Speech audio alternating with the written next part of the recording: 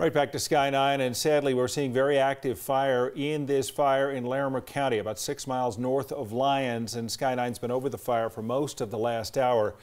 What they have seen that is good news are two small tankers that have started to fight this fire. And of course, one thing we've certainly seen this year, the faster you can get on top of these fires, the better chance you have of shutting them down. But in the conditions we've been seeing for the last week or so, it's a very dangerous situation. What we've also seen has been very active flame, and some of it very close to some of the houses that are there just south of the Carter Lake Reservoir.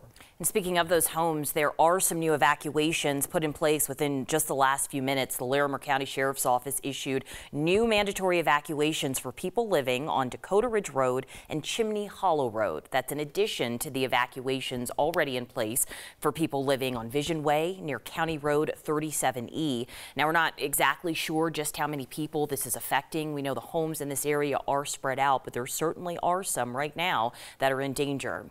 We want to share some more with you as far as the weather is concerned. So let's bring in meteorologist Chris Bianchi. The weather warnings, the conditions, it's kind of dangerous out there. Yeah, and unfortunately, and I kind of hate to say this a little bit here, folks, is we may have to get used to this. I mean, we're mired in a pretty bad drought right now. Now, there's a little bit of good news in terms of the short-term forecast, as the winds right now, generally speaking, gusting around 20 to 30 miles an hour in that area, generally speaking. But those winds will die back down tonight. So right now, again, gusting about 20 to 30 miles an hour. We should see those winds after about 7:30, 8 o'clock tonight start to back on off considerably. So that is the good news, and those winds as we get into tomorrow morning should also be on the better side as well.